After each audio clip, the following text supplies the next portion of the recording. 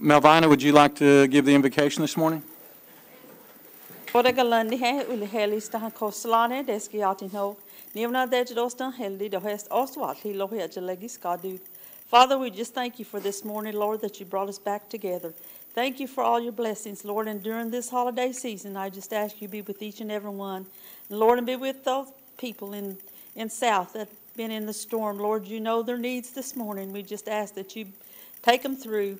Thank you for everything and bless us in your name. Amen. Amen. Hi, Shelley, roll call. Yes, sir. Mike Shambaugh. Here. Joe Deere. Aye. Keith Austin. Here. Danny Callison. Here. Julia Coates. Here. Sean Crittenden. Here. Mike Dobbins. Rex Jordan. Here. Johnny Kidwell. Here. Daryl Legg. Wes Snowfire. Dora Petzkowski. Here. Joshua Sam. Here. Melvina Shotpouch. Honey. E.O. Smith. Here. Condessa Teehee. Victoria Vasquez. We have a quorum. Okay. Doc, if you're on the line, I think you're muted, if you can hear me.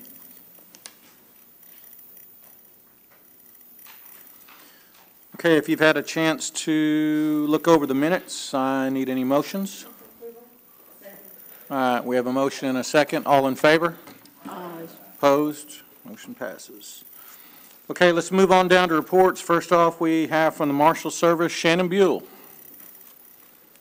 Good morning, sir. Good morning. Other than my report, my written report, one thing I'd really like to bring out is the work that my Conservation and Wildlife team has been doing since deer season. We've gotten together with Natural Resources and we've done several youth hunts. We've also done a veterans hunt. I hope that maybe some of your people have called you about these hunts. My officers are working really, really hard to try to help citizens go out and, especially youth, and get a deer or try their best to get a deer. We also have a hunt that's coming up the 20th, I believe, that we're taking some kids that are in foster care, Cherokee youth that are in foster care, out to a hunt as well. So it's a new program we started this year with Natural Resources, and I think it's a program that's quite frankly been needed to get the youth in our area out with a police officer, with somebody of that stature, and not be in trouble, not be, you know, us taking their family member to jail or doing something like that, but to actually get out in the woods and learn what it is to be outside. So I wanted to bring that to you other than what's in the written report. So if you have any questions, I'm more than happy to answer them. Does anybody have any questions for Marshal Buell? Wes? Yeah, on those youth hunts, are we working in connection with any of the kids that are coming out of our ICW foster situation if they're in a foster home? We have 3 of them at the hunt in December that's coming out of ICW. Okay, yes. Perfect. And then how many current patrolmen do we have now on our force?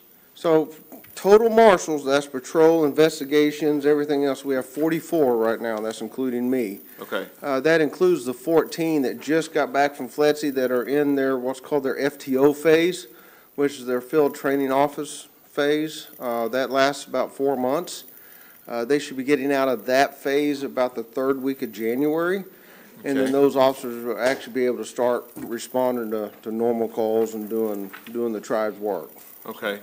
And then far as our agreements with our jails, does that go through you or is that going through Sarah Hill? Goes through me. Now, the AG's office reads them, make sure they're legal and all the stuff that they need to do, but I'm the one that signs the jail agreement. Now, to my understanding, we don't have an agreement in place, or we're not in conjunction having an agreement with Cherokee County and Delaware County. We do have one in Cherokee County. It's active right now. It's active right now, and we're utilizing it. We're not. Yes. Yes. Okay. Yes. All right. Because I've talked to some officers and stuff there, and there's been some confusion on what's going on with that. Well, one of the things we're going to do, we have what we're looking at is long-term facilities. Right. And Cherokee County is not one of those. Right. I don't think they want to be. Right. So we're moving inmates from Cherokee County to other places for that long term. So Washington County is one of our long-term facilities. Delaware County, we're waiting on the DA's office in Delaware Right. to get their contract signed, get it to us. We'll be signing it. The acting sheriff, James Beck, I've known him for quite a while. He's a man of honor, and I think that he will run that jail facility with honor and make sure that our inmates are taken care of. And that's my first priority, is to make sure our tribal inmates are treated the right way and taken care of. So these transports that we're having, since we're transporting criminals on a regular basis, that's taking our patrolmen off side of being able to patrol and secure the area, correct? Absolutely. So wouldn't it be more indicative right now for the current setting to keep our citizens in place and in-house right here at Cherokee County until we're able to either staff enough people or have something, like you said, more long-term in place? I just don't want to see a lack of patrolmen out there in the area. And then also, I think there's probably some criminals who are getting released because they're being held longer than the county's allowed to hold them without current charges being filed because they're not moving them out to a different county. Well, that's why we're moving them out, any of the long-term holds. Most of the moves that we have to do, quite frankly, are moves to court and back from court. Right. Like this month, we moved 90 prisoners. Right. Between the different jails all over Right. the 14 to Tahlequah for court. So a lion's share of our moves aren't necessarily from one jail to the other. It's that jail facility to the court for their proceedings and back to that jail facility. Right, okay. Well, hopefully we get that cleared up. I know there was a guy that was held in there for 5 days without any charges being filed, which would be against his constitutional rights. So it's a concern on that transfer and stuff, and I know there's a lot of kinks to work out, but appreciate you giving us that information. So, thank you. Thank you, Chair.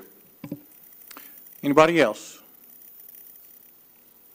Yeah, that's a problem with every department goes through when it seems like the work really starts after they're incarcerated, because then there's no saying, if you shoot it, you gotta skin it and catch it and skin it. So it doesn't end there, endless transports back and forth to court. Gosh, and manpower for us, even in my department, it's difficult when we have way more short staff than them, but it's just something you got to do. And until we get more marshals, and we're obviously headed that way, but I think this is a problem that everybody runs into. It's just a difficult thing, manpower, but everything that goes into people's rights, they have a different kind of rights that have to be upheld, and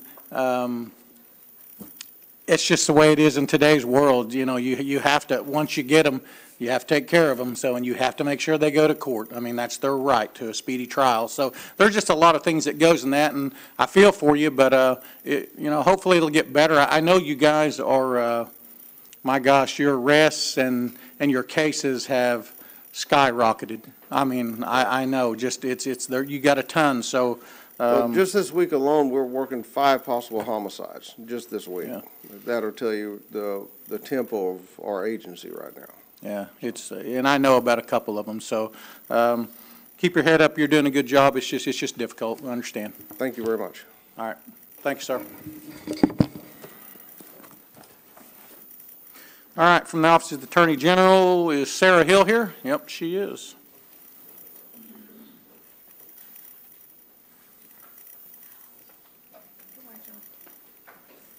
Good morning. Usually these are at 2 o'clock, so I feel a little under-caffeinated for the entire tribal council, but I'll do my best. I'll just briefly touch on the hunting and fishing compact. I know that I saw that Secretary Harsha really covered it pretty extensively yesterday, but of course, the compact has expired, or it will expire at the end of this month. There will have to be, a lot of work put in between now and then to help inform our citizens about what their rights are and what the risks are. If you were dealing with one of my concerns has been is that tribal citizens will feel like the Oklahoma Department of Wildlife Conservation cannot ticket them after January 1st. That's not true. We are cross-deputized with ODWC, and so they will continue to write tickets. But those tickets will come to the tribal court, just like they do for all other law enforcement, to be prosecuted in the tribal court, consistent with our laws. So I think it's important for our citizens to continue to listen to ODWC game wardens, to be cooperative with them, because they do have jurisdiction in our reservation under the cross-step. So that was one of the things I wanted to be sure and share with all of you as a point I'm not sure that I had made clearly before. I'll give you a quick update on the tribal court cases and processes that we have. I report these numbers every month. During my last report, we had filed 2,520 new criminal cases since McGirt, or since the Hogner case. Today, that number is 2,836. So we've put on approximately 300 plus cases in the last 4 weeks. And that's, somewhere around 100 cases a week seems to be where we're at the moment, a little over 100 cases a week. We've also received 390 referrals for juvenile offenses to date, up from 300 that were reported last month. So almost 90 new referrals. The big issue that I want to discuss with you today is this in the Supreme Court of the United States, because we're coming up on some, as I've been reporting to you for some time, Oklahoma has undertaken a campaign of appealing every criminal case involving a dismissal from the state courts to the Supreme Court and asking for cert. I'm asking for one of two things, always the first, always asking that McGirt be overturned, and occasionally asking a second question, which is, can the state of Oklahoma exert jurisdiction over non-Indians on the reservation? Non-Indian defendants who commit crimes against Indians on the reservation. And those have been the two questions that they have been kicking up to the Supreme Court. So these petitions have been circulating for a while. There are 45 of them now at the Supreme Court asking one or both of these questions that I just talked to you about. Of those petitions, those 45, 33 were distributed on December 8th to the justices for consideration on the court's January 7th, 2022 conference. And then orders from that conference could come as early as January 10th. So here we're moving into the phase. Now, they're not deciding the case, but they're only thinking about whether or not they should accept cert. Do we want to look at this question again? And I could tell you what I think about it, and I could attempt to predict it, and all of that would be worth, whatever it's worth. The court's going to do what it's going to do. But I did want all of you to know that whatever they're going to do, they're probably going to do it in early January. Sometimes the court will kick cases out. So they'll say, okay, we considered it at this conference, but we're not done thinking about it or talking about it yet. We're going to reschedule it for further discussion at a later conference. So there's no guarantee that they will decide at that meeting what they're going to do, but it's possible that they could. The Cherokee cases that were distributed for conference that day are Castro Huerta, Cottingham, McCombs, which is also a Muskogee Creek case because the crime occurred on the Cherokee Reservation and then continued to occur over in the Muskogee Nation. McDaniel, Shriver, and Spears are the Cherokee cases that are currently set for conference. But there are cases from all of the 5 tribes set for that conference. So there's one from the Seminole only have one case. The Muskogee have more than we have set for that day. So this seems to be, coming to a head in front of the Supreme Court. Of course, what I would hope that the Supreme Court would do is immediately just decline all of them, because they just heard this case a year ago. And for them to take up and reconsider the whole issue, just a year later, would be a remarkable thing for the court to do. But sometimes the court does remarkable things. But I just wanted to put that on your radar because I think that's the most important thing that we're facing in the next few weeks. And other than that, I'll be happy to answer any questions to the extent that I can. Sean? Sarah, the hunting and fishing, so make sure I can explain this to my folks right. So after January 1, they go fishing, and game warden comes up, and be courteous to the game warden, of course. They might write them a ticket and just say thank you, but that ticket's going to our courts, right? That's right. And you're going to look at it, and of course make sure that the conservation laws, it can't be spotlighting and get thrown at. We're still going to go by, like Mr. Harsha explained, the states, how many deer you can get or fish you can catch. We're still going to go by that, but it's going to come through our offices, and just your regular, you didn't have a licensed ones, will more than likely get tossed. Yeah, they would 100% be tossed because they do have a license under our law, and our law is what I enforce. right? So if our law says that if you have your tribal citizenship card and that's what you need to hunt and fish on the Cherokee Reservation, then then there wasn't a crime because it's not a violation of the law. Now, I don't think that ODWC will be out, I mean, ODWC officers have been, they understand what's going on. I don't think they're going to be out writing a bunch of tickets for that, but I also know the governor's, he has a different view of the situation than I think all of the people around him. So I don't know. I think, but the important thing to me is that the tribal citizen, they're on their reservation, just like for any other crime, whether it's poaching. I mean, I'll prosecute those cases because it's against the law of the Cherokee Nation, and it's my job to enforce those laws, just like it's the marshal's job. That's what we do. So we'll enforce those laws, but it's not a violation of our law to hunt and fish if you're a citizen and you have your card. Right, okay. Well, that's good to take back to the many questions we'll have. And I'm sure you will get many questions, and I think you should direct all of them to Chad Harsha instead of me. That would be my preference. Just start there, and then if he has questions, then he can call me. No, but you can always call me. I try to answer all your phone calls. Thank you. Danny? Ms. Hill, there's a rumor floating around in my district that the court system down here is dismissing a lot of cases. Is that, I mean, and from law enforcement up there, we're trying to bridge the gap between the McGurk decision and letting these folks go. Then if somebody steals their car, steals their tractor, or herds their cows down to the sale barn, I mean, they're blaming the Cherokee Nation because nobody's prosecuting them. Then if they start with this dismissal deal, it really puts a lot of heat on us. And I just want, for the council's sake, I know there's some that do and some that don't, but is that's probably a rumor? I think that is a rumor. I think that the question, I mean, of course, the court does dismiss cases, and we dismiss cases sometimes. I think one of the questions, it is very easy, right, in this environment, I think, where the governor, really encourages blaming the tribes for anything that goes wrong. But if, for instance, the Cherokee Nation gets we get a ticket, but there's no report attached. And so then we tell the law enforcement agency that sent it to us, hey, law enforcement agency, we got this ticket, but we have no report attached, so we have no evidence. We're going to decline this case until we can get the report from you or we get the other evidence. And so then they will say, well, Cherokee Nation is just dismissing these cases. Well, yeah, we might dismiss a case if we don't have the report. And I don't mean this on any, for the most part, the law enforcement and the counties and then the cities are incredibly diligent and good at what they do. And there's good cooperation between us and those people.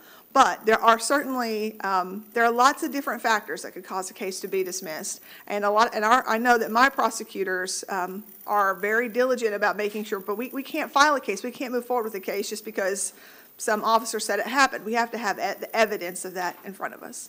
Okay, thank you. Anybody else? Melvina? I understand there's going to be a court like out in community, like in Jay.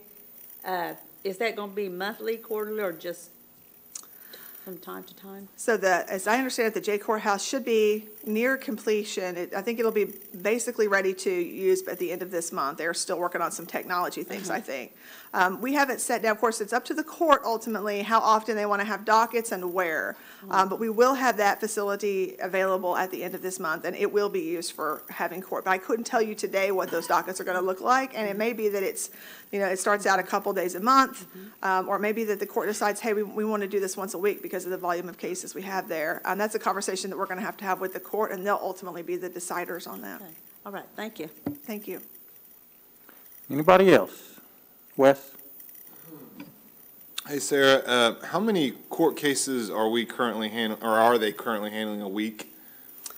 Well, like I said, I think it's roughly, we're getting in new cases, we're getting roughly 100 plus filed a week. Okay, and how many are being handled by the courts a week? Like, how many are they processing a week through the courts? Then it's the exact same number. So if we file them, the court has to process them. So they're having court cases, they're having 100 court cases a week upstairs. We probably have 100 today set on the docket today. I don't know exactly how many we have on the docket, but my people will be up in the courthouse all day today. Yeah, I know your people well. I guess that's kind of the wonder how our courts are actually operating upstairs, which is separate from the Attorney General's office. As far as their staffing and stuff goes, I think we hired 1.5 new judges since McGirt. So, obviously we now are talking about another court opening up and how many justices are we planning to bring up there? Just was curious about the creation and how many are being processed currently upstairs. And then I guess you've read and you have a copy of the Department of Interior's letter regarding the UKB Land and Trust? I do. Okay. Now, I read the same letter, and nowhere in it does it have anything as a statement of who holds sole jurisdiction.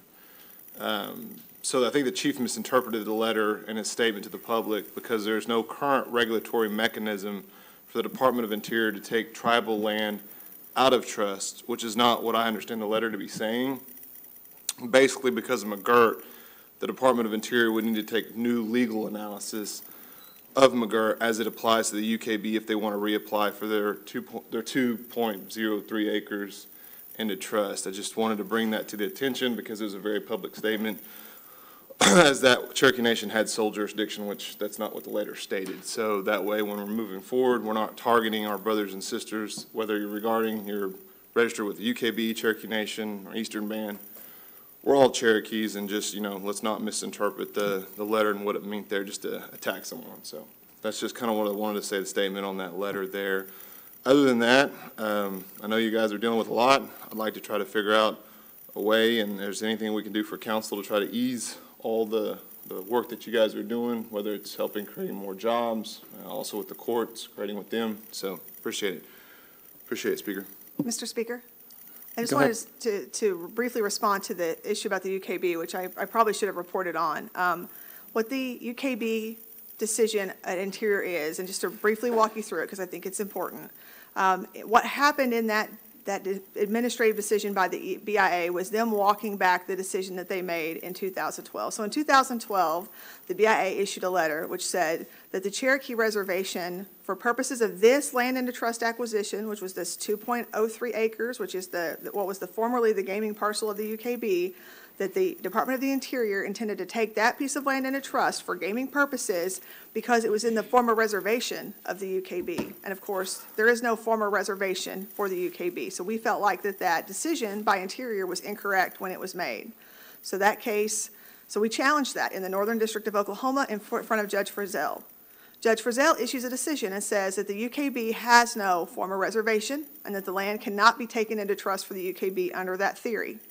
Then the UKB in the United States appealed that case up to the 10th Circuit Court of Appeals, where it has been for the past more than a year, just sitting at the 10th Circuit. And in the meantime, McGirt happens. And so Interior goes back and they completely withdraw that 2012 decision. And in the letter that is referenced, that Councilman No Fire is talking about, Interior specifically references and acknowledges the decision of the federal court in the Northern District, where they observed that there was no former reservation for the UKB. Now, that letter goes on to say they will make other analysis in the future. That may be true, but the Interior has completely withdrawn their prior decision about the former reservation of the UKB, and so that is dead letter, and it specifically acknowledged the decision of the federal district court. Now, what Interior does next, I couldn't tell you. That's up to Interior, but that's what happened in that case. That's where we're at. All right, any other questions for Attorney General Hill? All right, thank you for clarification. Good report. All right, thank you.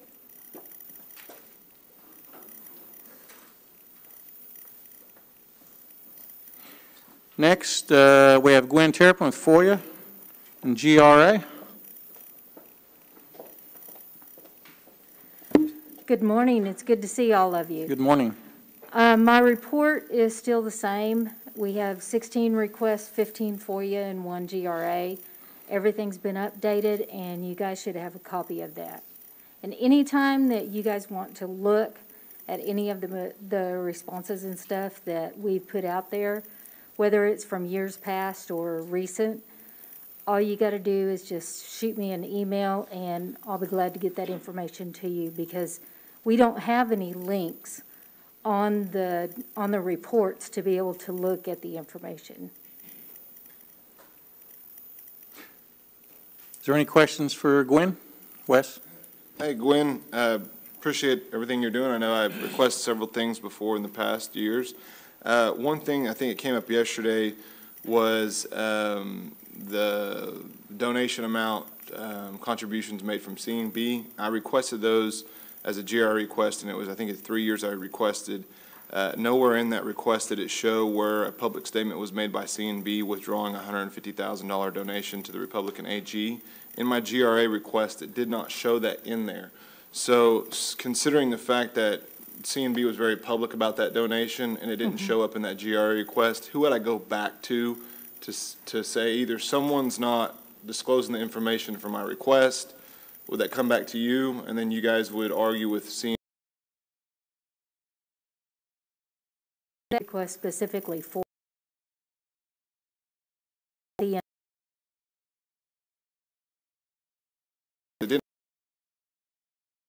Going, okay, am I going to get the full request now? Because obviously something. Cherokee Nation Business is dated October 23rd, 2020, that in relation to this 150. I don't know why it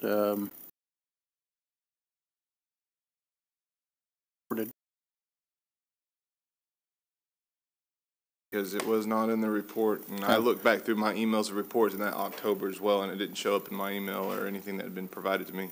Okay. Well, I have a memorandum from 2020, so I'll give it to you after this is over. Yes, sir. Or I'll have the girls send it to everybody. Let's put it that way.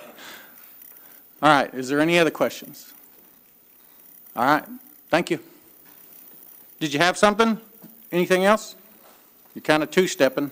I am. I'm sorry. I was going to say, I can't explain why it wasn't in the GRA, because the GRA that was submitted by the councilman requested 501c3, 501c4, 501c5, and 501c6 contributions. And, you know, we'll typically presume that the counselor is asking for the information that they want, so that's what was provided. RAGA is a 527 political organization, so there wasn't a request for 527 political organizations, and that's why it wasn't submitted. But of course, if there's a follow-up request for 527 political organization donations, then, you know, then that new request would be complied with. All right. Thank you. All right. Next we have Sharon Swepson from the Tax Commission. Good morning. Good morning. I believe you do have my report. I'll try to answer any questions that you might have. Does anybody have any questions for Sharon? Keith? Hi, Sharon. I understand that the state is taking back the Welcome Center leases soon, at some point soon. Okay. They're in Catoosa, obviously, that's where our tag office is, and we are in the process of building something new. Are we going to get that done before the lease expires? I would hope so. I need to get with Chief of Staff and Construction. I know construction's going up and everything. I know they're working on it diligently, so I will get with them and follow up, and I'll send you something as soon as I get it from them. All right, thanks. Anybody else? Johnny? Good morning, ma'am. Thanks for being here today. I noticed on your report, under the future plans down there, number 2, where you'd already sent out 436 veteran sales tax exemption cards. Yes. I was just wondering, is there a way that we push that out in the Gadoogie portal? I totally understand. There's about 4,000 Cherokee Warriors that are signed up on that Warrior database right now. I'm assuming that more than 400 or 500 of those are in close proximity to the the reservation area or inside. Is there a way that we push out to that, let them know about that benefit? I will get with the ones that's over the portal and see if we can get that information out there and get the applications out there where that they can do that. So Yeah, yes, thank you, I ma'am. can do my best to get that out there. I appreciate it. Thank you. Uh-huh. Anybody else? How about the additional worker at J? I heard he or she was in training. Yes. Are they through with the training, or They're what's the still time? She's going between both offices, but I believe she'll be at the J office permanently here within the next week or so. Yeah, I was up there the other day, and man, that little girl was swamped, and she was the only one in there. She was getting pounded, so there was a ton of people out there. So Yeah. it's hard to work that day and then take an hour, even have time to take an hour lunch. And I know she came back early that day Yeah, because, and she does most days, yeah, so. that's crazy, but she does a good job. Okay. Anybody else? Sharon, thank you. You have a Thank good you. weekend. All right, from the Gaming Commission, Janice Purcell. I saw Janice, there she is.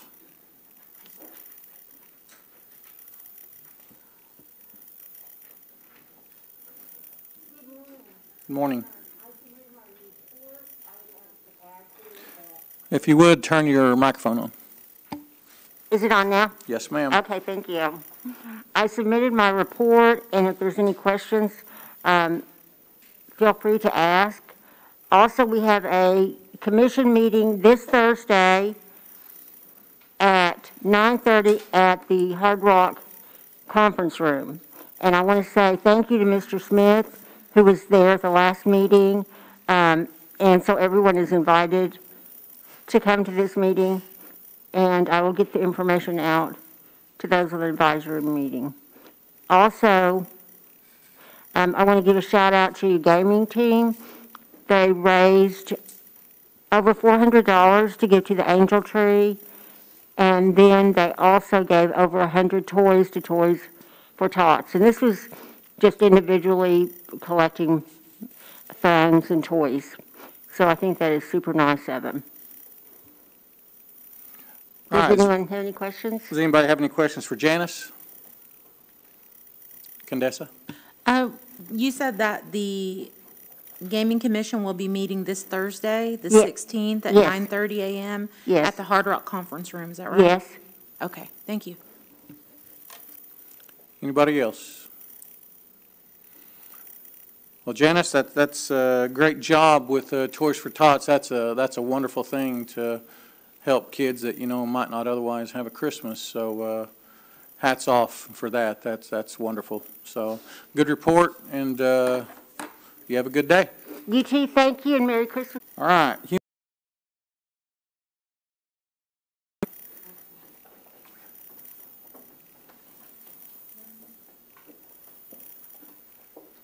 Hey, good morning. Good morning. I'm not as nervous as I was last time, second round here. So I submitted my report. If you have any questions, I'll be happy to answer them in reference to the report. Just wanted to have some good news that we have reviewed some of the recruitment process. We're able to reduce that down about 3 to 5 weeks. We're going to be implementing that in January. So we'll be shortening down without going through our normal process, but we'll be shortening them down that weeks that it will take to actually hire employees. So very excited about that, and looking forward to change. The team has been fantastic. They've been accepting the change, so looking forward to exciting times. So any questions? Any questions for Samantha? Daryl? Samantha, I know that we put a hold on the CMC medical vaccination mandates. Has the mandates been lifted for new hires within the tribe? As far as on new hires, we're still hiring, obviously the new hires, but they have 45 days to, just like any other employee, only the new hires have 45 days to submit their information.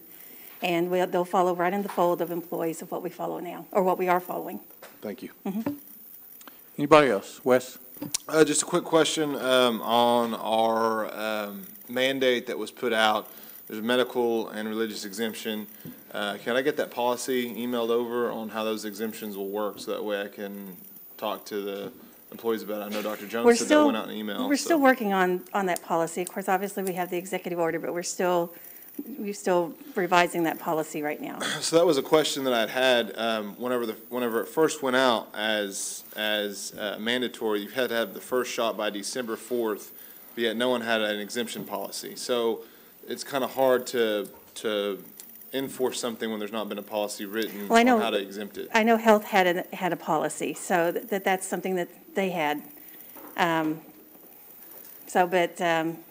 It's a good question. I'll be happy to get back with you on it. Okay, great. Yeah, because that way, if you have it, if they have a policy, then you need to have it, and then Sure, that way they could send it on to me. But if they don't have it, then that's the question that's being asked. So appreciate it. Sure. Appreciate it, Speaker. Danny? Yes, ma'am. We got an email the other day about employee, was this the whole employee, the whole Cherokee Nation changing their financial group?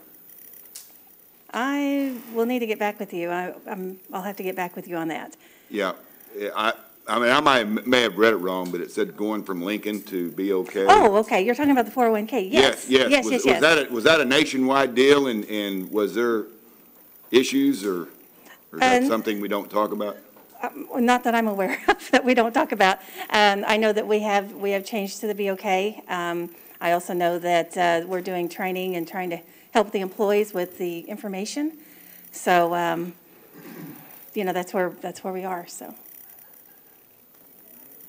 Anybody else? Samantha, if you would, when you send that to Councilman Nofire, just send it to Gail, and she'll send it to all of us. Okay, will do. We'd like to all have it, so. All right, good report. Got off easy again, kinda, I don't know. You must be, you're doing a good job. Thank you, thank you. Yes, ma'am. Have a good Merry Christmas. Merry Christmas Thank to you.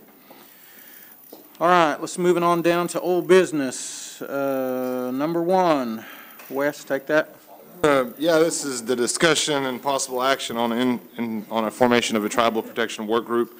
This is something that we brought up last month.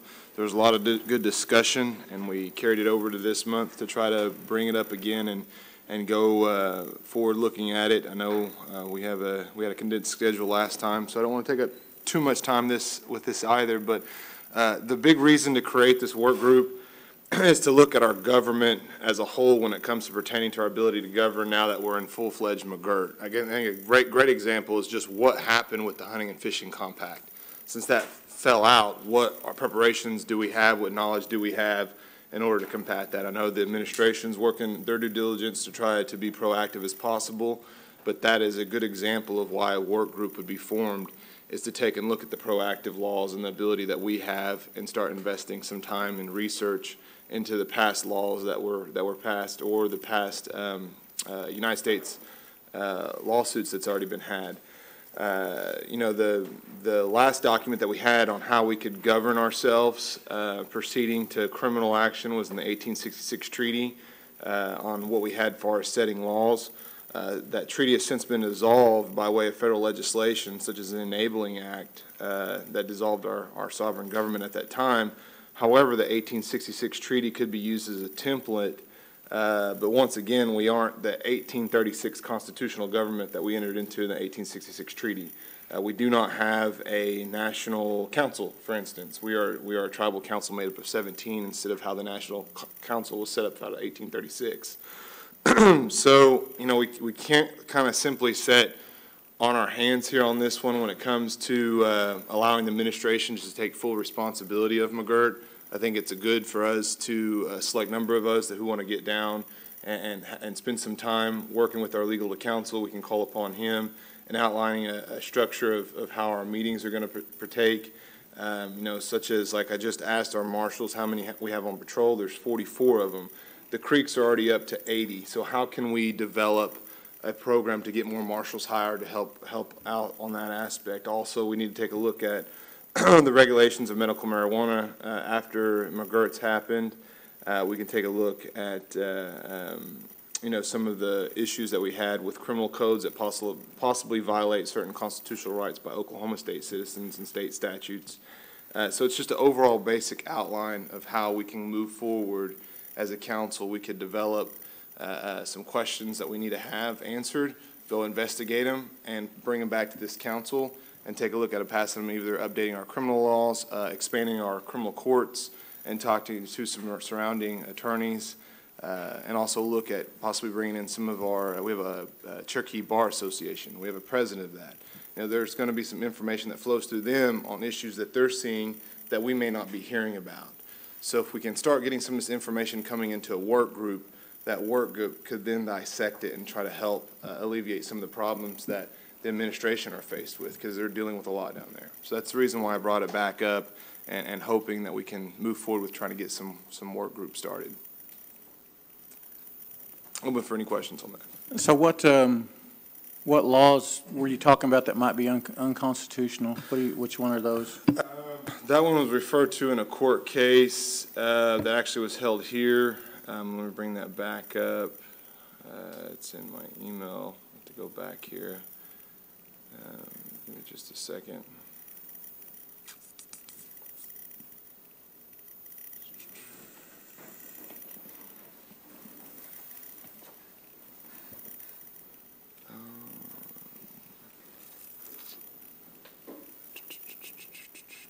Similar Cherokee Nation courts, that one.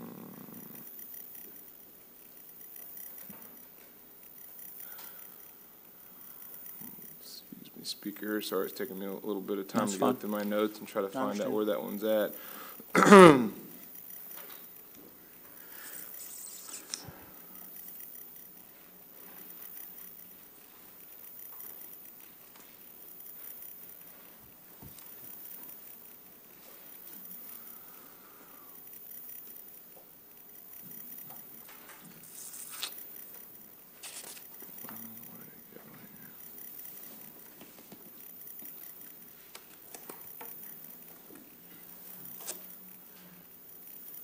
Wouldn't have so many emails, it'd be a little bit easier to get to.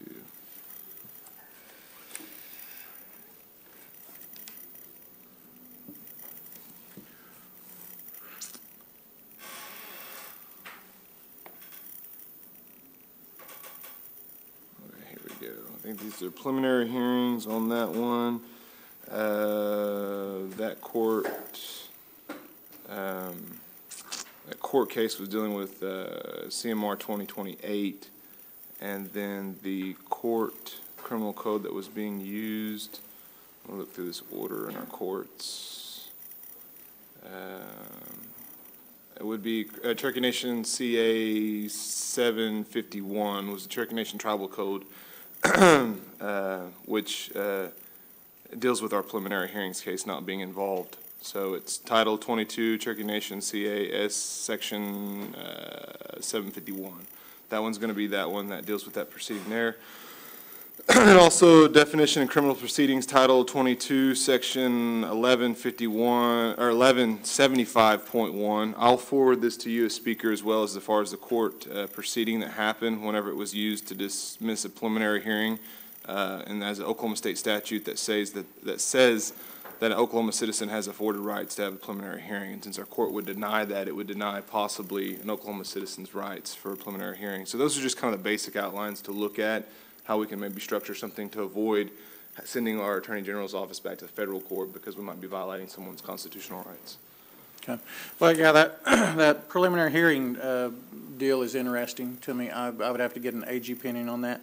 But well, first of all, Julia, I believe you had your hand up first. Go ahead. Okay. I don't know, it's a lot of numbers that have been thrown out here, and I don't know what that code specifically says, because I'm not familiar, haven't memorized everything in our law. What I'm hearing, if I'm hearing correctly, is that you're proposing something that would be sort of an information gathering group. You've named different sort of people and sectors and so forth just to kind of help to inform ourselves a little bit more about this transition, and then possibly to also look for ways in which we as the legislative body could propose additional things where we see gaps or we see differences jurisdictionally or culturally or whatever it may be between Oklahoma law and Cherokee Nation law, something like that, because I also think we're not experts in law. There's not an attorney on this council, right? Not a single one. And so I do think that from the description, at least, that I was hearing, that there's kind of a fine line here, and we don't want to be stepping on the toes of those who actually are and who are actually developing these kinds of codes, because it's a monumental job. But if it's about information gathering for the purpose of how we could assist that process legislatively, then I could see some merit to doing something like this, yeah. Yeah, that's basically why I was wanting to bring it forward. It's an informational gathering tool to where we are asking questions here, It's a way we can take them back and bring it to a work group. The work group can ask more questions and look and research to get more answers, and then bring those answers back to our council here, and also work in connection with the courts and work in connection with the administration of how we can alleviate some of these problems that we're having questions about. Keith? Yeah, I think the request, to me, is way overreaching for what it's stating it's trying to accomplish. Lots of things are mentioned in the request, but when it boils down to it, it sounds like it started with a discussion about not having preliminary hearings. And so we're proposing a work group that sounds like a fire truck when what we're asking for is a fire extinguisher. You know, we don't need a fire truck for this issue. It needs to be focused on this one issue if we were to have a work group. If we're going to create a work group, it needs to really be focused on a single issue, not these overreaching issues. And the way that it was proposed sounded very overreaching. It sounds to me like it is getting way over into the separation of powers when you're getting that broad.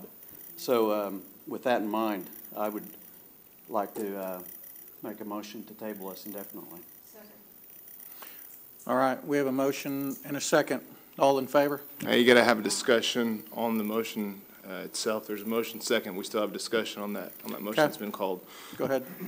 So, yeah, bringing that up, I don't think that we need to have a motion to dismiss indefinitely, and I don't mean to be overreaching, and I hope that I didn't come across that way. I know it sounds a little bit broad of what we're looking at, but because McGirt is broad, it affects every sector, and if you look at the hunting and fishing compact that just got dissolved, then you would say it is broad, and that's why the work group would be formed, is to take a broad look at information that we need to take a look at and get it back to the council and try to help assist the council, try to help assist the process of making policies and laws that would affect things that are tied and tethered to McGirt. There's no question that the governor's office is trying to do everything in its esteemed power to overturn McGirt, and every bit of the opportunity, like we had all discussed here yesterday with the hunting and fishing compact. So yes, to answer that, and the reason why they're trying to make a motion for a dismiss indefinitely, should be denied, and should look forward of trying to have a few people who would like to create and be involved with this work group to try to figure out how we can alleviate some of these problems that are now arising. So, appreciate it, Speaker. Yes, sir. Julia. Yeah, I'm just looking at this, and just from a procedural perspective, I'm not sure that a motion to table indefinitely applies on something that is not an action item, right? This is just a discussion item, that's all. It says possible action, but we haven't taken any action, so I'm not sure it's even appropriate to table a discussion item indefinitely. Well, even going back, maybe even a little bit, there's actually no resolution to vote on. So really, it is a moot point to table it indefinitely. I would agree with that, and I would withdraw that under that scenario. However, it doesn't take away the intent of, I believe, the broad for what's the intent. Julia, go ahead and respond. I haven't heard anything be proposed. A proposal is somebody actually makes a motion to do something, and nobody's done that. So I don't think there's anything here that, yeah. We're just talking. And Sean? Yeah, I would just, from what I'm hearing, it's stuff that each of us do every month. We get from our constituents, problems, whether it be body, and try to work on it. And to me, this is our work groups on, like Keith said, specific things. But I think well intended. But to me, we already do that. And the table indefinitely, maybe not. But it's been on our agenda 3 or 4 times.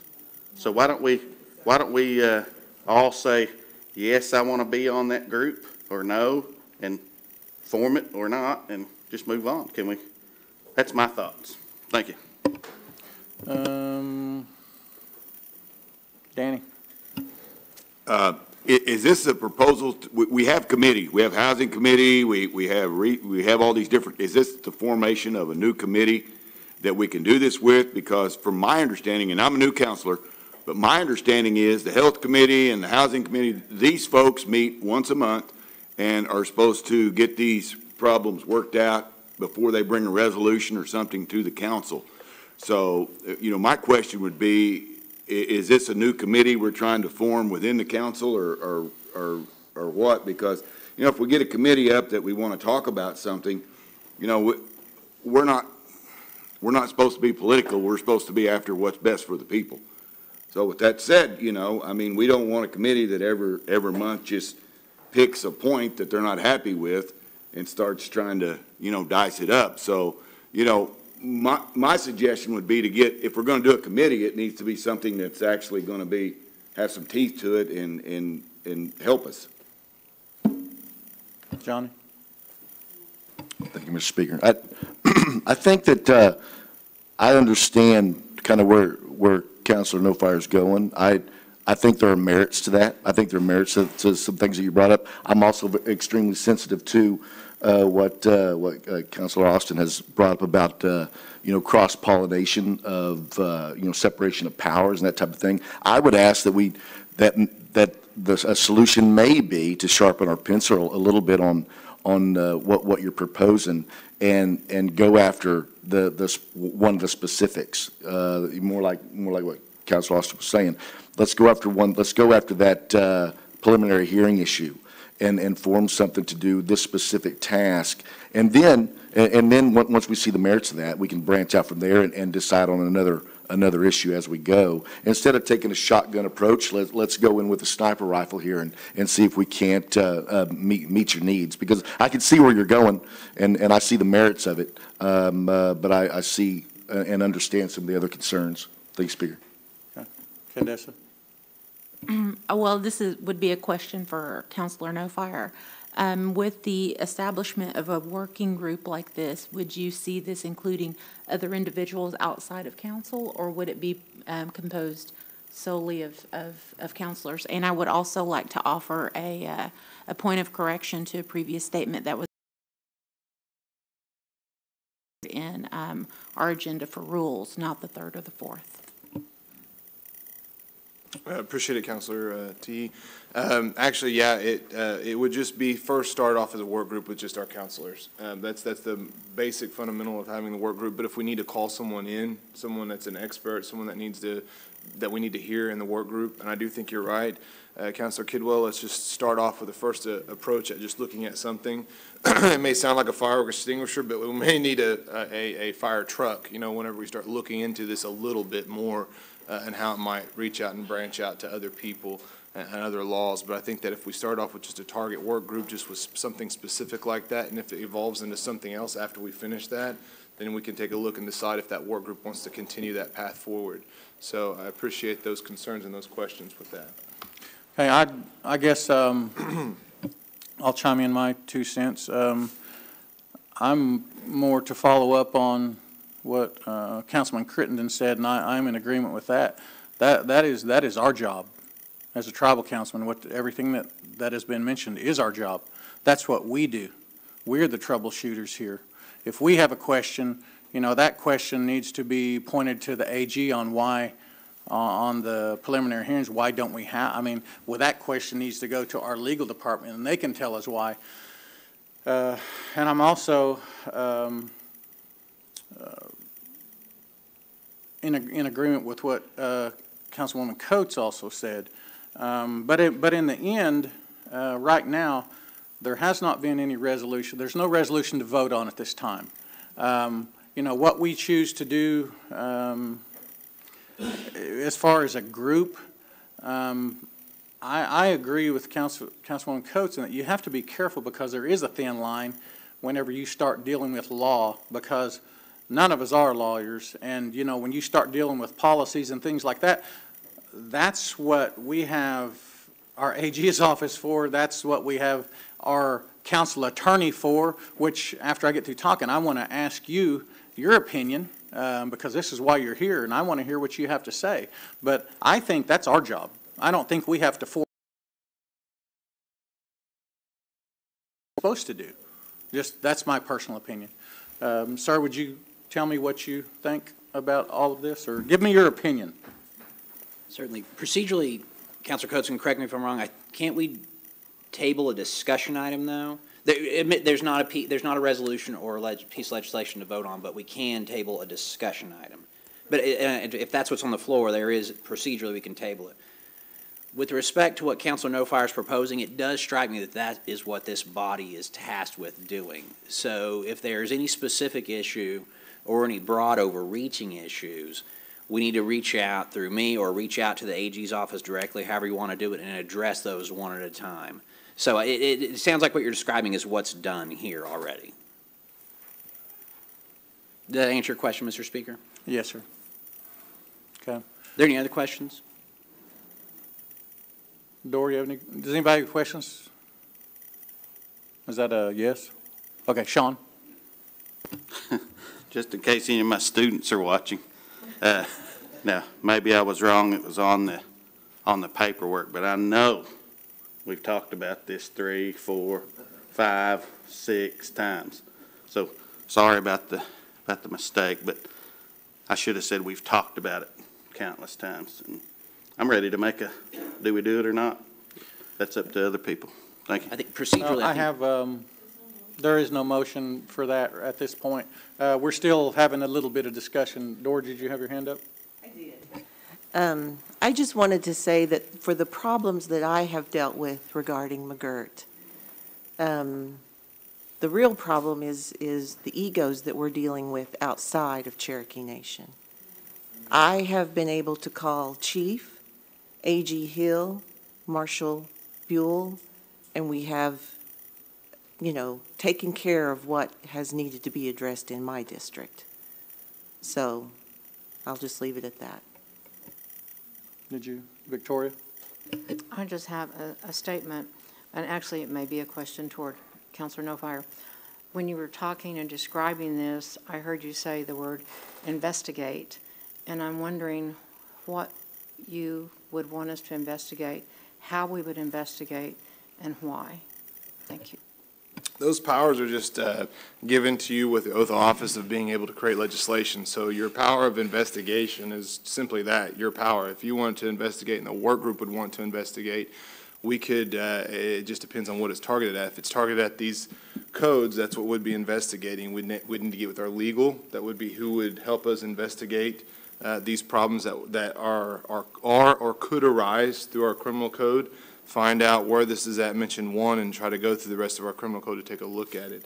I don't want to overcomplicate the question on that as far as investigation, so that's the answer to that there. So appreciate the question. Okay. Julia?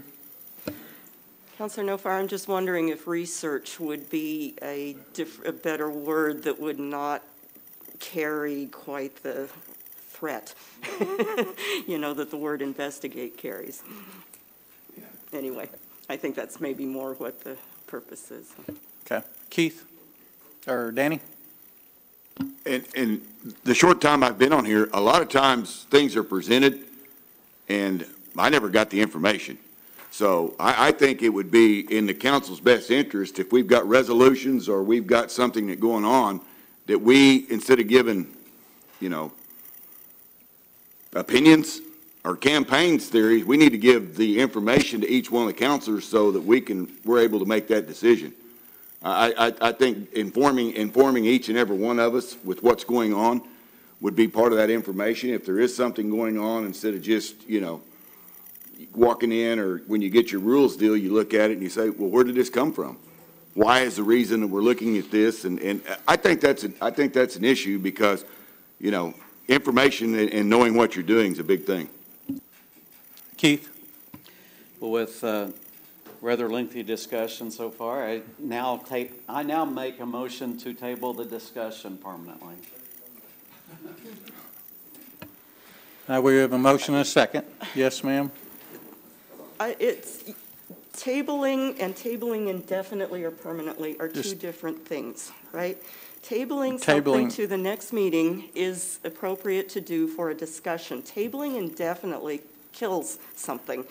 And you can't kill something where there's no motion, right? You can't kill it indefinitely. That's the procedural difference between them. They are different. It's not simply that you're tacking one word onto the end of something.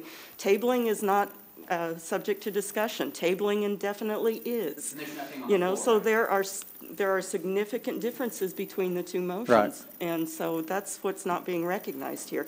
If you're going to table something indefinitely, there has to be an action item of some sort that is being tabled indefinitely because it kills it, right? It At this absolutely point, there kills is it. nothing And there on the isn't- floor. That doesn't exist yet. Yes. If we want to table this discussion, you have to say till the next meeting or Yes, whatever May I it may be. ask? But you can't just kill a discussion. May I ask, how do we group, as a group, make a decision to table this then?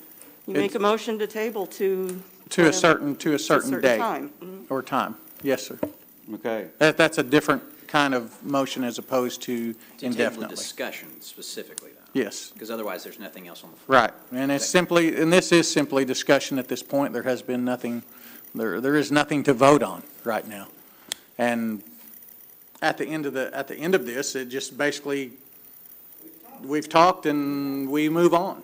So is the only way to remove this from returning to the agenda is for Counselor No Fire to choose to remove it from the discussion? Is that correct? We don't collectively have the power to remove the discussion item. There is nothing to remove at this point. This is simply discussion. There's nothing to remove. There's nothing on the floor to remove. This is discussion. After discussion, if there's no action, we move on. I mean, we go to the next agenda item and it's over.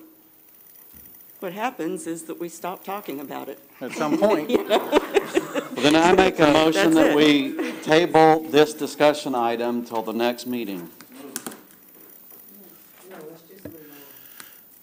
Is there a second to that? Okay, well, that dies for lack of second. I'm just saying, let's just finish up if we can and keep it brief. Let's cut our comments down to a minute now because we've made our reasoning known to everybody. Knows what we think. So 1 minute apiece. Condessa.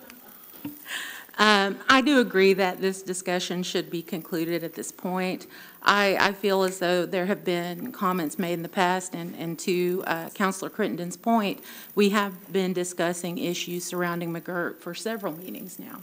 And so I do recognize his intent in making that prior statement.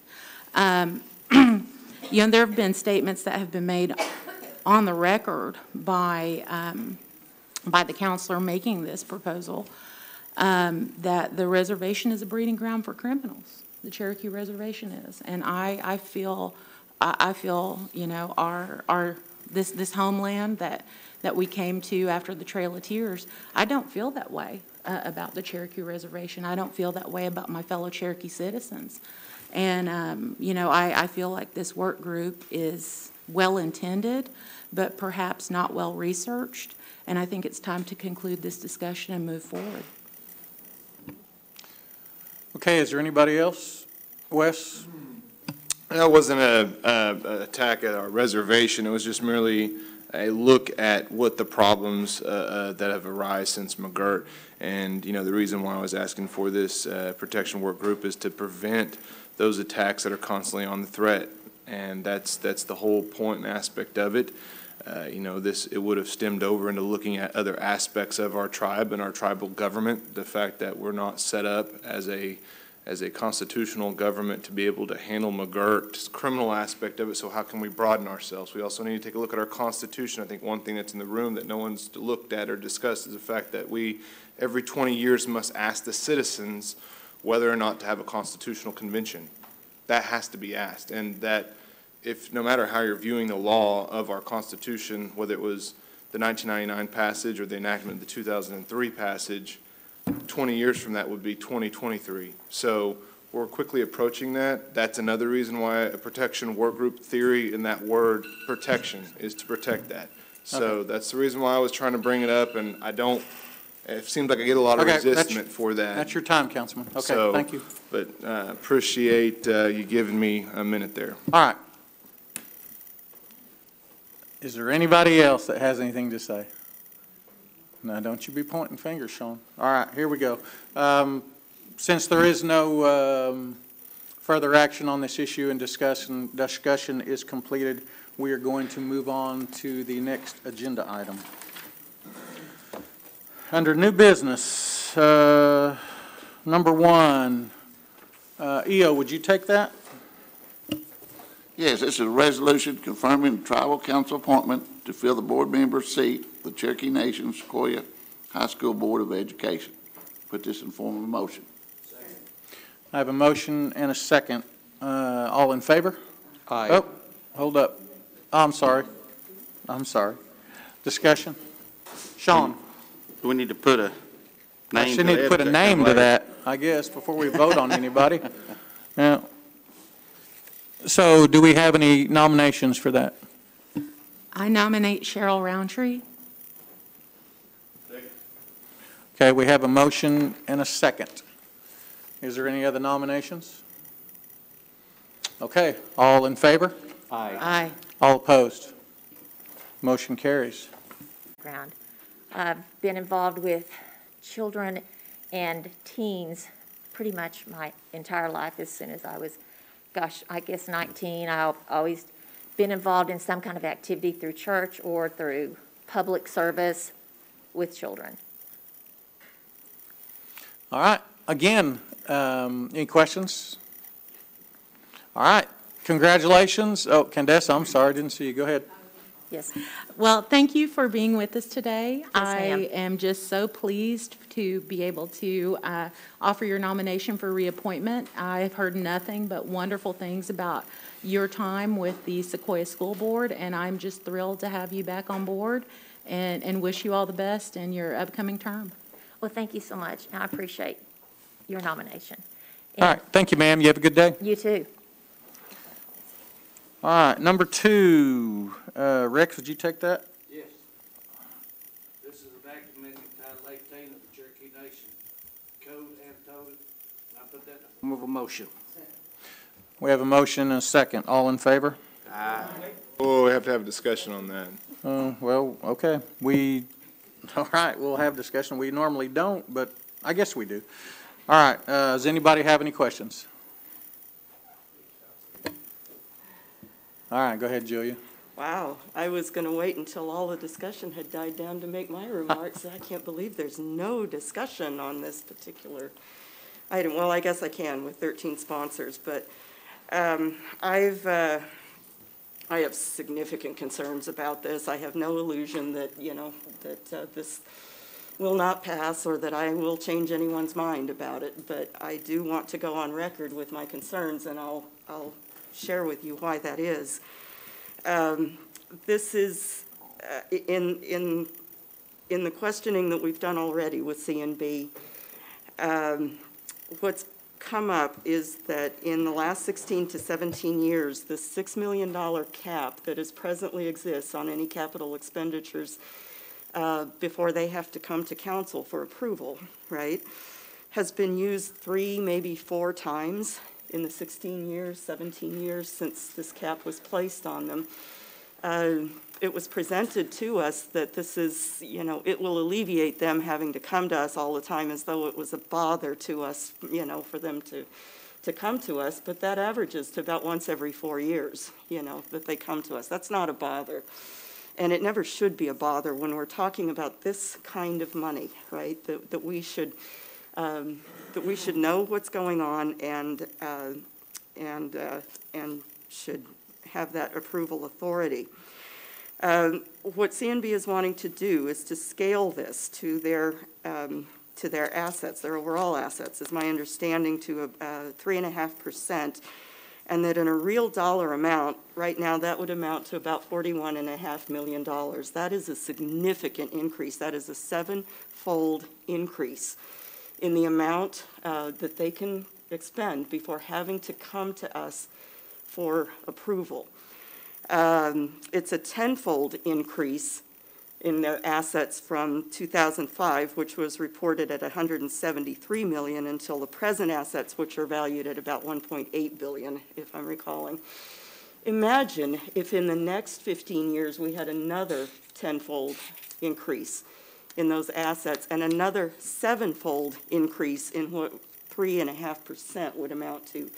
That would be something around $280 million that we would be giving authority to CNB to spend without any council approval.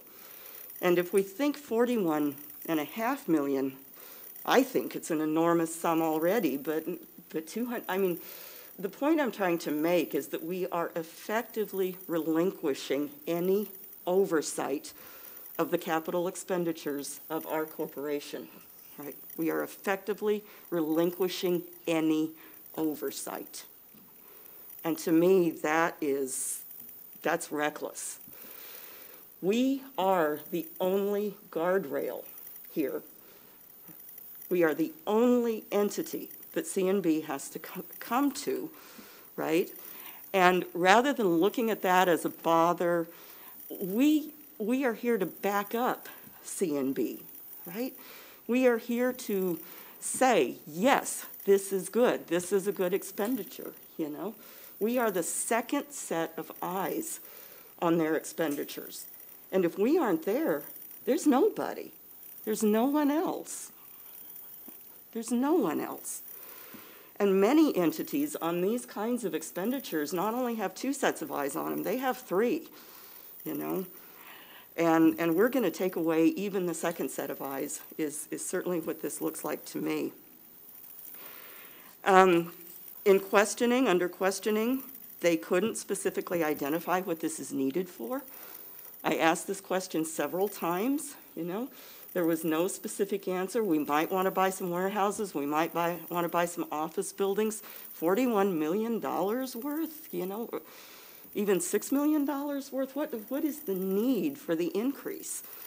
And that question was never satisfactorily responded to in the questioning that I engaged in. It was brought up that we will get their reports, you know, so it should be there. We'll see what it is, but we get those reports after the fact, right? A couple of months after the fact, in most instances, when it's far too late to really do anything about it. Comments were made that these guys have done a good job for us so far, and they have. They've done an extraordinary job. We are all so proud of what CNB has accomplished. But we also have to recognize that we are not just legislating for today and the present board and the present circumstances. You know, we're legislating for the future. And we don't know what the future is going to bring. We have a lot of trust right now, but as this dollar amount goes up, you know, my level of, you know, the thing I've thought is I wouldn't trust my grandma with $41 million. You know, that's an awful lot of money. And I see people, you know, compromising all kinds of ethics and principles for a lot less than that. And I think this is of concern.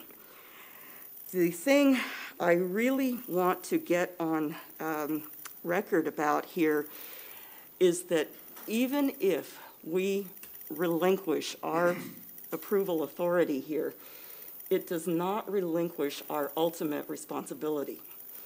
Under the Constitution, we are the body that we often say is in control of the purse strings, right, has authority over that. And that does, you know, like any board, any council, we're a governmental entity. Legal opinions that I've sought, and I'm sure there will be others that will differ, but the legal opinions that I've sought said that we are liable in our personal capacity. CNB is still ultimately an asset of the Cherokee Nation. That's us, right? That's our body. And if anything goes off the rails here, the potential for each of us to be liable in our personal capacity still exists, even if we have legislatively relinquished our authority, essentially, over this. The Constitution says, no, we are ultimately responsible. We cannot, in fact, relinquish that authority. The last point I want to make is that it was stated that that this is outdated. This $6 million amount is outdated. I researched this with some of the other tribes to see what their caps were. On the Creek Nation, Any expenditures in their gaming, which would include capital expenditures, anything over $300,000 has to come for council approval. Anything for other businesses over $50,000 has to come to council approval, right? For the Chickasaw Nation, they present an entire budget for their corporation to the council, and the corporation's entire budget must be approved annually, right? And all of their capital expenditures are included in that budget. So everything comes in front of the council for approval. Another nation, who shall not be named publicly, but I will tell you in private afterwards, says they don't have any approval authority, and it has cost them millions. And they look to us for the model. But my fear is that we're actually heading in their direction. If we effectively remove this kind of cap, because none of us, I think, can foresee a situation where expenditures are going to go over 41.5 million, right? So essentially, we're just giving free rein without any council approval and not necessarily any knowledge until afterwards. We are potentially setting up a situation where at some point in the future, the C&B board becomes an entity that has more authority than does the Tribal Council of the Cherokee Nation. And I don't want to see that happen. So I'm making these statements. I will be voting no, and the reason I'll be doing so is that I really hope nothing goes off the rails, but should it go off the rails, I want some personal coverage here, you know. So, thank you. Yes, ma'am. All right, because of the time, if there's any more discussion, we'll be limited to 2 minutes. Wes? I'll try to keep it quick, and I don't want to limit the time, as this is the people's business, and I don't think that they should feel rushed either to what we have to say. Yes, we are charged with the fiduciary responsibility. That's what we're elected to do. This kind of request is astronomical. You're going from $6 million, which has never been a problem since I've been on council. Not one single time has C&B said, we have a problem here, we can't make a purchase because of this law.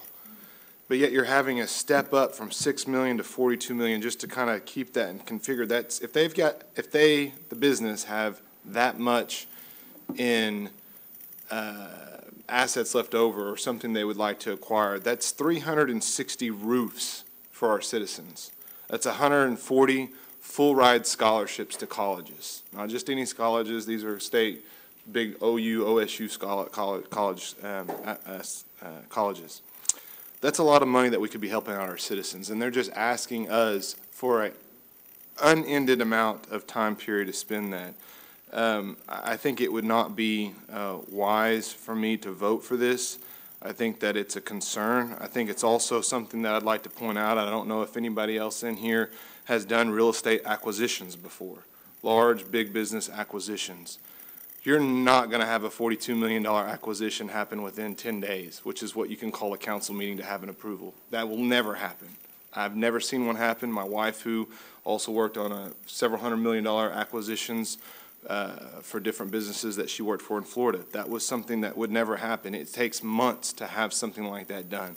So to give up our right, there's only one question that my citizens are concerned with, which is that's a lot of money to be, like you said, buying off individuals' own ethics and what they're willing to compromise themselves to do. So I think that we need to place a hold on this until it becomes an actual problem or becomes a theoretical problem, because right now it's not even a theoretical problem because C&B could not even give us one.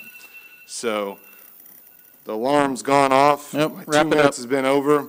But I think, you know, we need to, if anything, make a motion to table this until it becomes something else. So. Darrell? I tend to agree. I don't see what the haste is.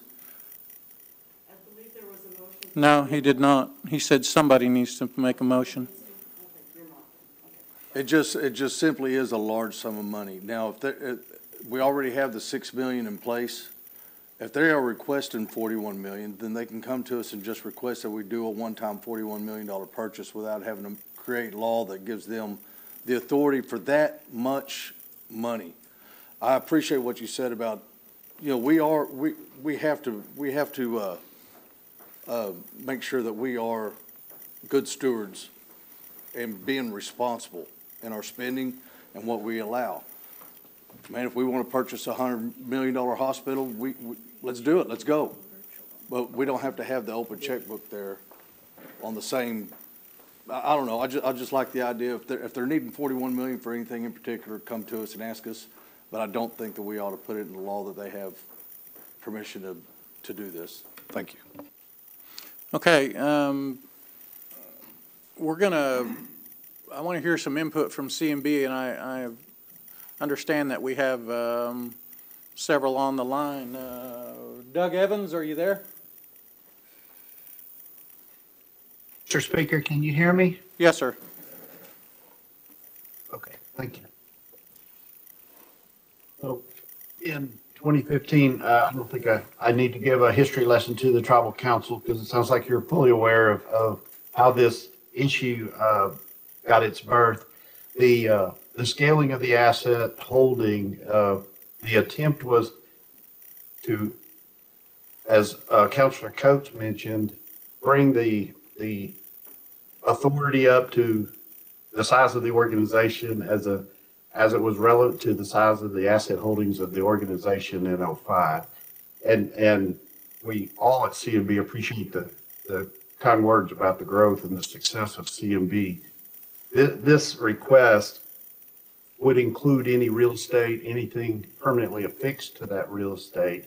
And in the past 10 to 12 years, there has been, as you all know, a significant amount of investments that CMB has made on real estate holdings of the Cherokee Nation, predominantly directed toward the healthcare service division. The former Chief Baker had a directive and a desire to invest within the 14 counties. At the same time, we have maxed out the investment opportunities, our gaming opportunities within the 14 counties and saturated that market, Speaker. So the investments that will be going forth now with our long-term growth strategies that we completed our initiative with Bain and Company to develop our long-term growth strategy to take CMB to the next level. The attempt here was simply keep that relationship of 3.5% of our holding. The dollar amount is a scale amount. It'll grow, it'll go up, it'll go down based on the asset holdings in our audit report each year. Obviously, CMB, we will abide by whatever this council decides, and that's what we will be happy to do. It's a matter of what is the council comfortable with as far as this particular resolution. But the investments going forward, Mr. Speaker, to execute our long-term growth strategy, which is primarily based on doubling our dividend to the Cherokee Nation within the 5-year window of time under that plan. Then the investments, just the same as our asset holdings have grown, sevenfold over the last 15, 16 years, our investments, if we're going to move the needle to return the dividends at the desired level of doubling it, will require much, much more significant investments. And again, as we go out now and invest outside of the 14 counties, whether that's commercial gaming or any other investment that's yielding a return, that's where we will be at. And I will yield to my boss, Mr. Garrett, to add any additional commentary at this point. But I hope I've provided just a little bit of useful information. Thank you. Thank you, sir. Doug, I appreciate it. Yes, the 3.5, one just point of clarification, and maybe it was said earlier, but the 3.5% of total assets that this amendment to the Jobs Growth Act would implement is was arrived at because of the $6 million represented 3.5% of total assets back in 2005. So it wasn't an attempt to increase the percentage of total assets. It was simply a desire to scale from based on the growth of our total assets. So it wasn't intended to diminish oversight or to increase authority, but simply to scale that. Anybody have any? You know, sorry, Mr. Speaker. No, But go just, ahead. You know, the organization itself and the decisions we make every day are just of a much different magnitude than they were in 2005. And this is intended to reflect that.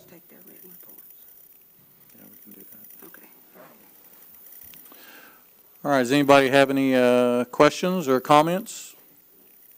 Again, keep your comments to 2 minutes, because we, yes, sir, go Questions, I ahead. don't know how long they'll take on the answers, but Doug Evans, you were financial to the council a while back, weren't you? Yes, I transferred up here from the tribal council in 2012. And whenever you were the financial for the council, did you have any problems with C&B over that time frame dealing with acquisitions that were over $6 million? No. Okay, and then you just got through saying that we had C&B has a long-term growth strategy. I guess that was a plan put in place by you, or did you have an outfit come and help you guys develop that plan?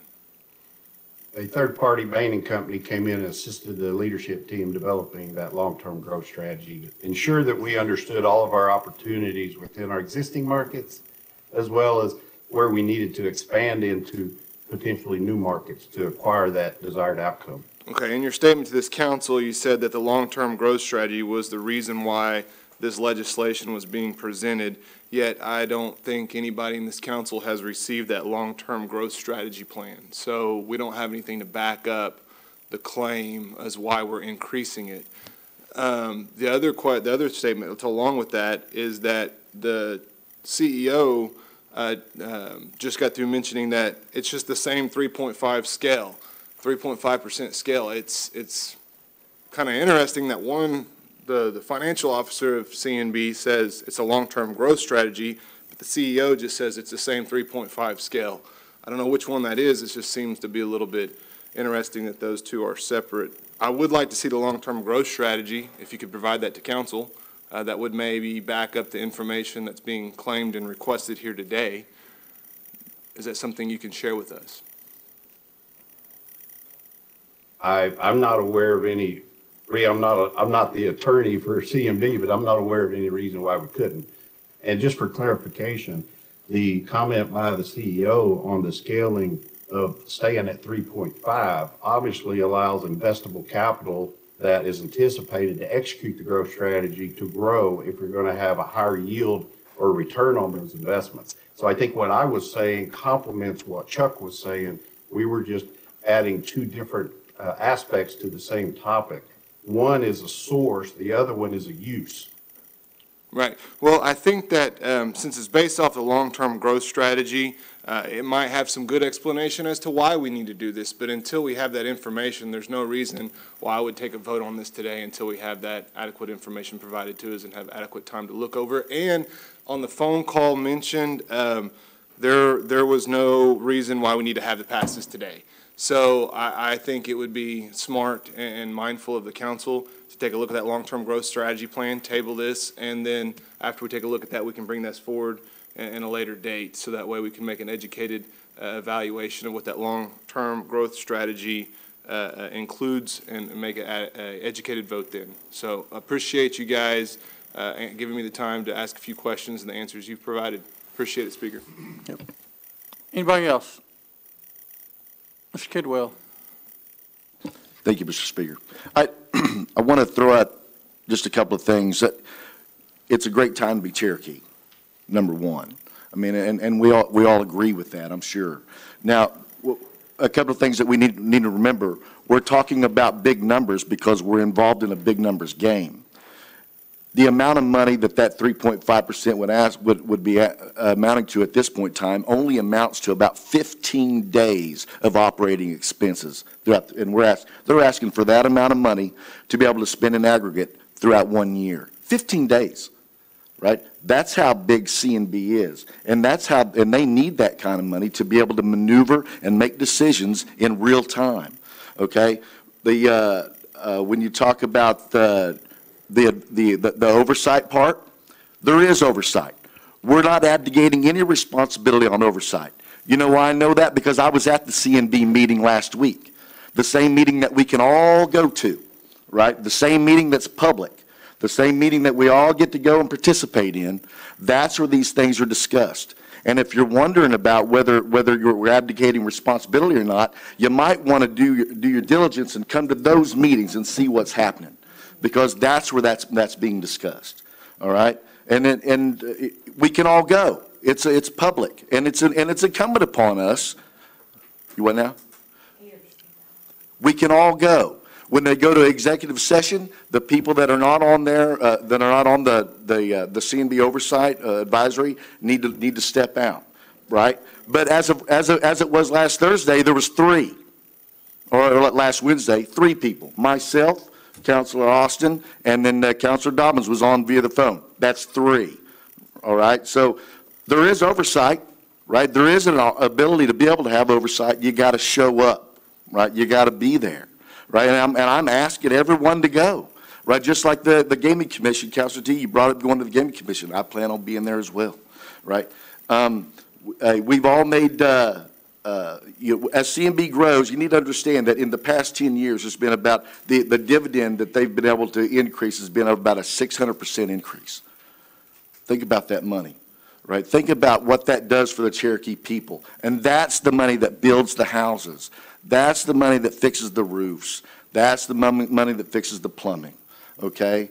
So we're talking about big money, sure, but don't be scared away by that number. It's a big number because Cherokee Nation Businesses is doing so well. Be happy about that number, right? And there is oversight. We have oversight, right? I will be at that meeting every month, every time they have it. Right? If you want to rely on me to come back, and just like Councilor Austin said at the meeting last week, he said, we get to go and ask as many questions as we want to. We may not have voting ability, but we have asked as many questions as we want. We can say whatever we want, and when we have concerns, we bring those back to this body for further deliberation. That is the oversight mechanism, and I will continue to participate in that. I'm not abdicating anything. I believe that this number is needed. I think that it is a mechanism by which that 3.5% needs to move on and adjust for inflation, which is 42% since 2005, right? 42% of inflation since 2005. Wrap it up, We need to be able to make this happen. I will be voting yes, and I hope that everybody will understand that this is a big numbers game, and we're not abdicating oversight. Julia?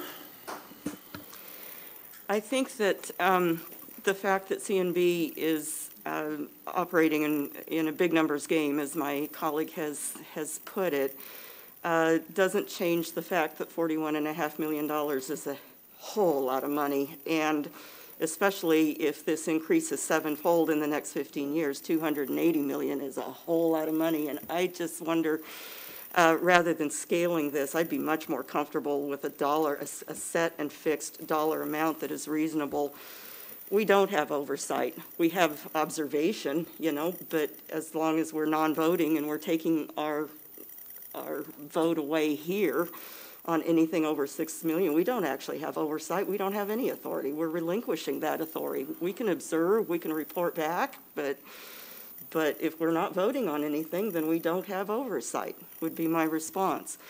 42% in inflation, a lot of that has come in the last year, right?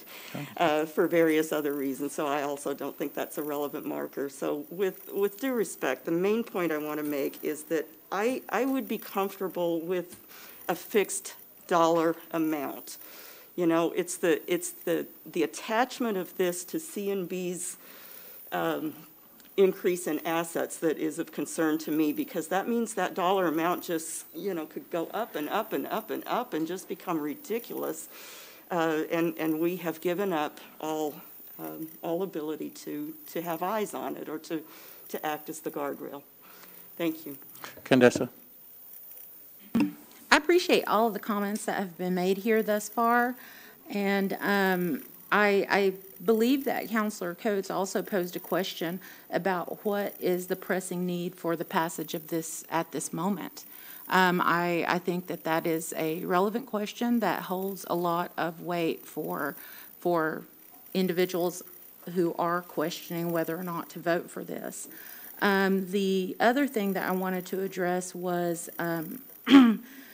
Counselor, one of the at-large counselors mentioned that anyone can attend the CMB meetings, and that is true, but my understanding was that if 9 of us gather outside of this body, that represents a quorum, and there are 8 assigned seats that are on the CMB advisory board, and my assumption is that everyone who was part of that advisory board was attending those meetings. I wasn't aware that there were open seats where we could be attending without meeting that quorum requirement. So I don't want there to be an impression that there are individuals on this body who are uninterested in what's happening at the CMB board meetings. I just thought all of those assigned seats were being filled. I wasn't aware they weren't.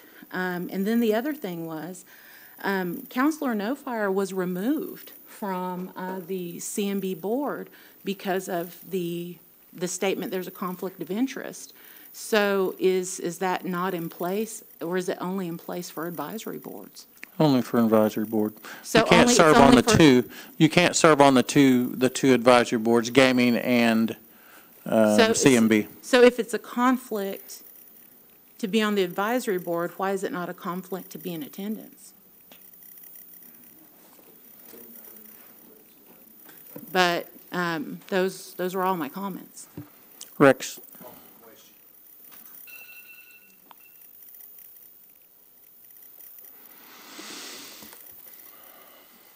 We have a call for question.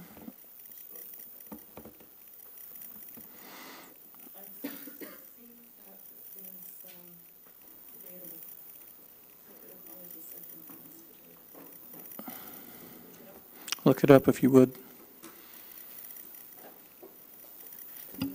Hold it. Council We have a, no, Okay. just wait.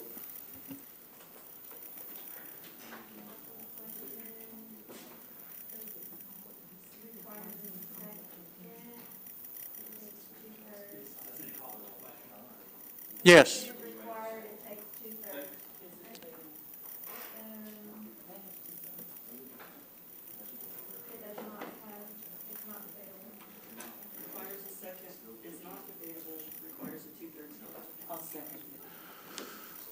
Okay, we do not have discussion on that either. So we have a motion and a second. Does everybody understand what's going on here? Okay, John, do you want to explain what's going on here?